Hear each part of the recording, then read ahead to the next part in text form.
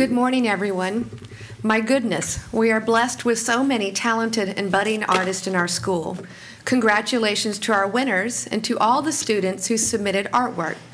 Thank you to the DeKalb Schools Board, Superintendent, Administration, art teachers, Director Hayes and his staff at the Watershed Management for embracing this art contest. Every morning should start out with so much joy. Congratulations to Miss Lawyer, I guess, on her retirement. Miss Epps, I am new to the board and didn't have the pleasure of working with you, but I've definitely received your emails. Please know your spirit will live on, and DeKalb is better off because of your commitment and loyalty to our community. Thank you, Lawyer Epps. I also want to thank all of my esteemed colleagues, staff, and citizens who joined me last Wednesday for tacos and a toast to the new year and the start of my board service in DeKalb County. I am looking forward to all the many wonderful partnerships we will form to address the work ahead of us here in District 2 and throughout the county.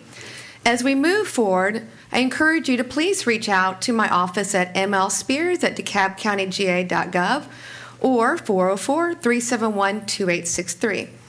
Over the Dr. King holiday weekend, I was honored to participate in the balloon release rally in memory of Quenisha Hall, organized by her mother, Courtney Tompkins, family, friends, and colleagues who loved her and miss her. Former Commissioner Jeff Rader also joined us at the event. I'm working on several efforts in coordination with DeKalb County Transportation, the Georgia Department of Transportation, initiated at the end of last year under Commissioner Rader to improve pedestrian safety at this intersection of Blackman Drive and Scott Boulevard, and to open up communication with DeKalb's law enforcement. I also appreciated the opportunity and the invitation to join the City of Brookhaven for the city's annual MLK dinner.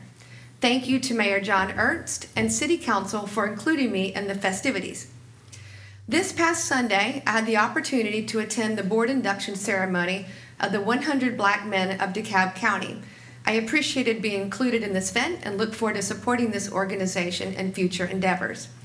I've been busy the last several weeks with new commissioner training with the Association of County Commissioners of Georgia, also known as ACCG, which will continue throughout the year. I'm working very hard to complete the initial certification. There's a lot of information to digest, which will enable me to lead with confidence and leverage the many resources available throughout the county as well as the state. As part of my preparation, I conducted yesterday our very first retreat with the District 2 Commission office. We discussed priorities not only for my first year, but also the 4-year term. We have laid out an aggressive agenda, which I hope to share more about in upcoming monthly newsletters from my office and at meetings throughout the county. If you would like to be sure to be on my newsletter list, I'll just quickly repeat it. It's you can reach out to Caroline Enloe.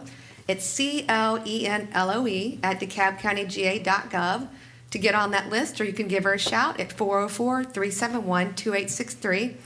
And a big thank you to Caroline Enloe, Chief of Staff, for all of her support leading up to where I'm at right now and the work that she's committed and the time over the last few weeks and will no doubt commit over the next 4 years. Thank you. Back to you, Mr. Presiding Officer.